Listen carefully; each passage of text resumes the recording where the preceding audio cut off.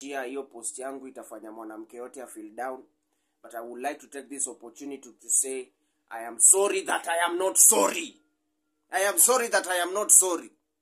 Number one, mwanamke yoyote kama wewe ni msichana na hiyo post inakuuma, inamaanisha hiyo ni tabia yako. And then kuna wasichana wako na arguments za kifedule sana na za kishebedu, asking me, have you checked out, maybe that is your mother. Listen, my mother is from 1956. From 1956, wanawake walikuwa naolewa wakiwa virgin.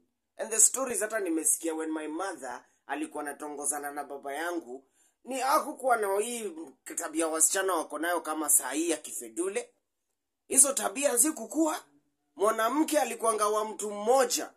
And even chances are, even right now, if my mother is cheating on my father, niko sure body count yake haijafika 4. Hata kama mama hiyo age akiamua kucheat na saa hii, body count yake haiwezi kuwa imeendelea. So you coming and telling me, oh, have you seen your mother? Please. My mother is an old woman, anafanyangi hizi vitu za ukishebedu. Sasa tusichana tu saa hii tunasema, anataka boyfriend wa kumlipia rent, anataka boyfriend wa kumnunulia chakula, anataka boyfriend wa kumpeleka out, anataka bado boyfriend wa kumswaga, na akona boyfriend pali anaishi kwa apartment. Unafikiri your private parts zitakaaje?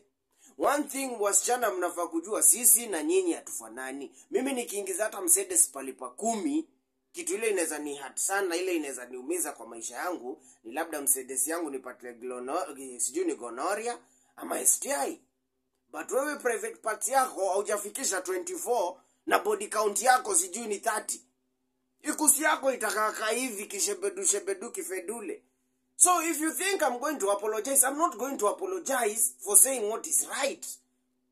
Nyinyi ni viumbe tofauti from us. Na wasichana huku nje siku hizi mnaongeanga mbaya, mnasemanga how you cannot stay with one boyfriend. So msichana yoyote alikuwa amekaa chini, akaona hiyo post, akaona hiyo picha na ukaumwa, then hiyo ni tabia yako. But mimi niliona hadi wasichana wengine kwa hiyo post wanacheka, because wanajua deep down hiyo si tabia yao. Sahi hata nikikuja niseme wewe ni malaya na wewe si malaya, you should not feel bad.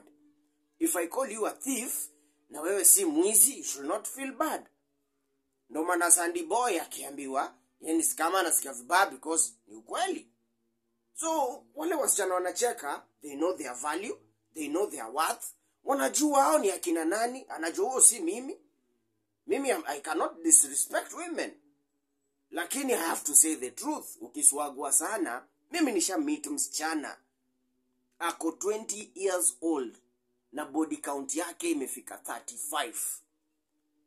Ndo maana utapata ni rahisi kupata msichana ananuka ikusi, na ni ngumu kupata mvulana ananuka Mercedes.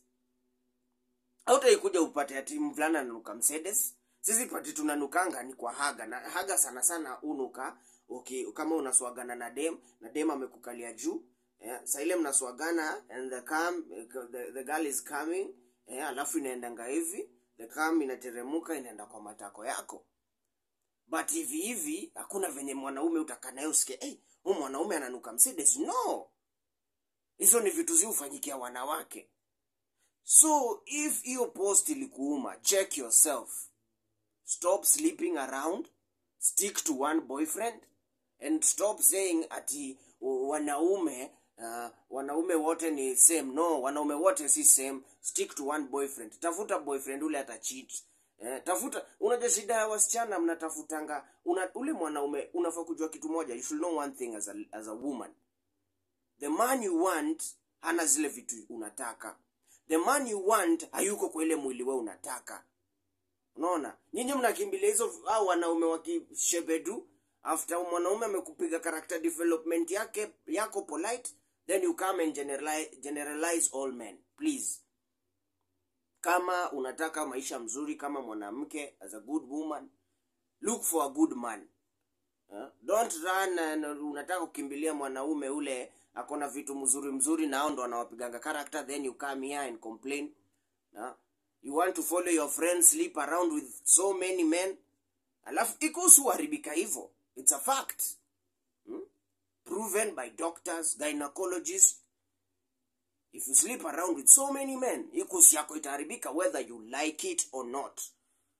So don't come and blame me for saying the truth. Don't come and blame me for